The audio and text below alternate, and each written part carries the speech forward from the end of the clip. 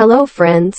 Today we will create a straightforward controller to manage your single-phase or three-phase electrical devices. Stop button, normally close contact. This means that the circuit is normally closed, allowing the current to flow when the button is not pressed.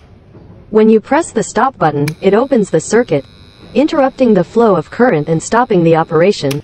Start button, normally open contact. This implies that the circuit is normally open, preventing the current from flowing when the button is not pressed.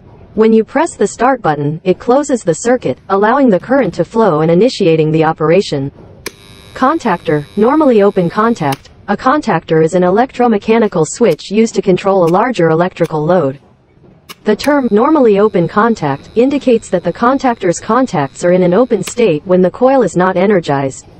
When the coil receives power, the contacts close, allowing the current to flow through the load. In summary, these terms describe the default states of different electrical components in a control circuit, which play a crucial role in starting and stopping electrical operations. The neutral wire is directly connected to the contactor's A2 connector. The phase wire is connected to the stop switch, which is normally closed. A wire is then taken from the other side of the switch and connected to the start switch, which is normally open. Another wire is connected from the other side of the start switch and linked to the A1 terminal of the contactor. Additionally, another wire should be connected from the other end of the stop switch to the contactor's normally open connector.